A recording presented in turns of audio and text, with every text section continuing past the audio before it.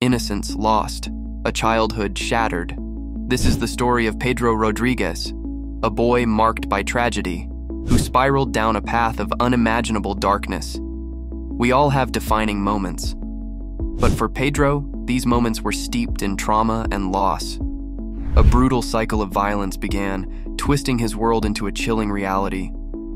Pedro's story isn't just about the horrific acts he committed, it's a disturbing exploration of a descent into madness. What went wrong? What turned a child into a monster? Join us as we delve into the abyss. We'll uncover the events that fractured Pedro's life, the darkness that consumed him, and the chilling legacy he leaves behind. The troubled life of Pedro Rodrigues is more than a true crime story. It's a cautionary tale, a glimpse into the human psyche gone awry. So, watch closely.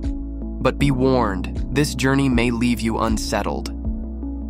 From ordinary to extraordinary evil. Pedro Rodrigues wasn't your stereotypical villain sprung from the pages of a comic book. He wasn't a hulking brute with a maniacal grin terrorizing the streets. No, Pedro was the quiet kid in class, the one who wouldn't look you in the eye. He was the college student you might pass by without a second glance. Yet beneath that ordinary facade, a darkness festered, a monster waiting to be unleashed. This wasn't a sudden transformation, a Jekyll and Hyde metamorphosis. The seeds of this extraordinary evil were sown much earlier, taking root in the fertile ground of Pedro's troubled upbringing. Describe Pedro's troubled upbringing: broken home, abuse, neglect, etc. These early experiences undoubtedly warped his perception of the world. Perhaps trust became a foreign concept, replaced by a constant sense of suspicion and isolation. The warmth of human connection may have been replaced by a chilling indifference, or worse, a simmering rage. As Pedro entered his teenage years, the mask he wore began to develop cracks. Describe signs of Pedro's developing problems: social isolation, violent tendencies, etc. What some might have dismissed as teenage angst or awkward growing pains were, in fact, early warning signs. The social isolation could have been a retreat into a dark fantasy world, where violence became a way to exert control or express the rage festering within.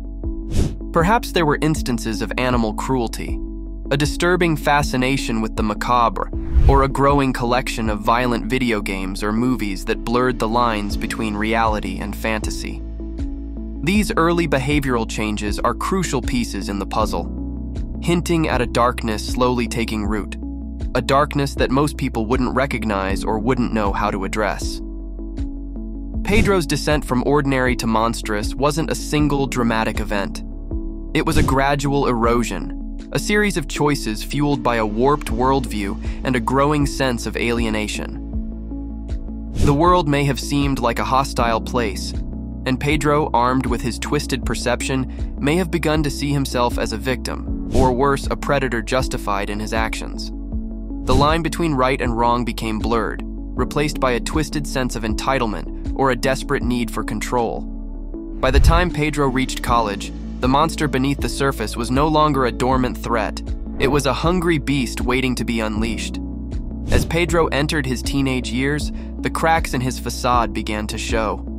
What some might have dismissed as teenage angst could have been the warning signs of a brewing storm. These early behavioral changes are crucial pieces in the puzzle, hinting at a darkness slowly taking root. A fractured childhood, the seeds of discontent. Pedro Rodrigues' life began in city Brazil, a place with its share of challenges but not necessarily a breeding ground for monsters. However, for Pedro, his childhood home was far from a safe haven. Here, the seeds of discontent were sown, slowly warping his perception of the world and laying the groundwork for the darkness that would eventually consume him. Broken home. If Pedro's parents were divorced, separated, or absent altogether, it could have created a sense of instability and insecurity.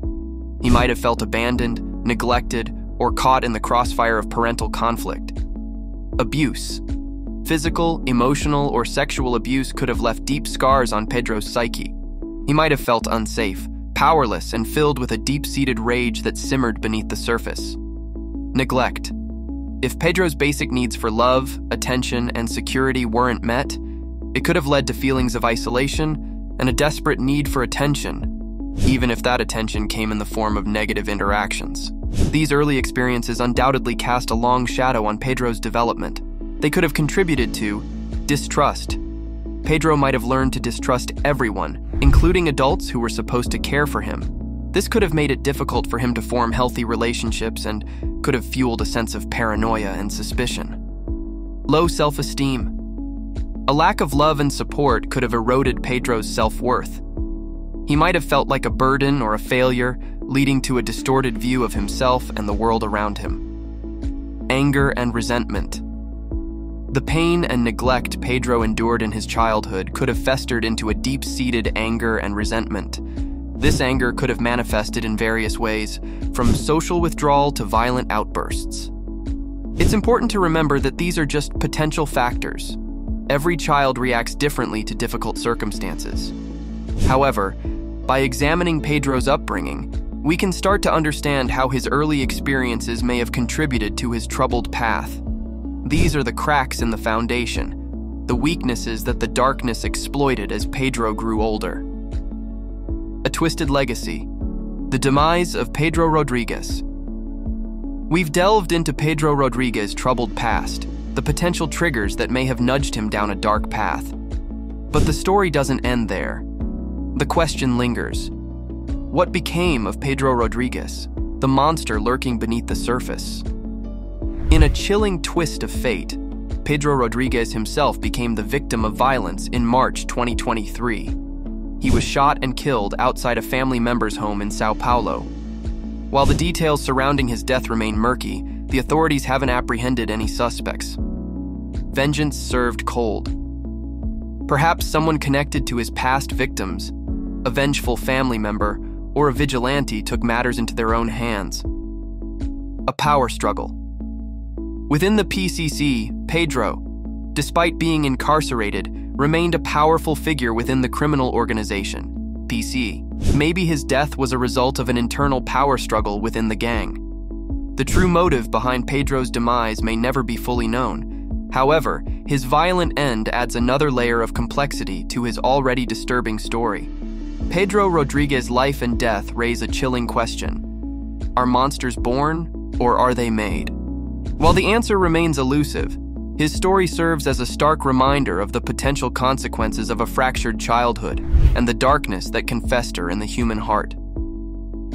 Pedro Rodrigues, once a promising child, became a monster in the making, showcasing the devastating impact of childhood trauma and the urgent necessity for intervention and support. This is the troubled life of Pedro Rodrigues, a cautionary tale of the darkest depths of human nature.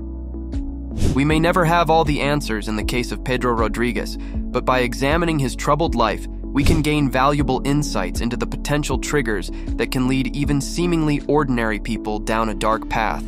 If you enjoyed this exploration of a troubled mind, be sure to like and subscribe for more true crime content.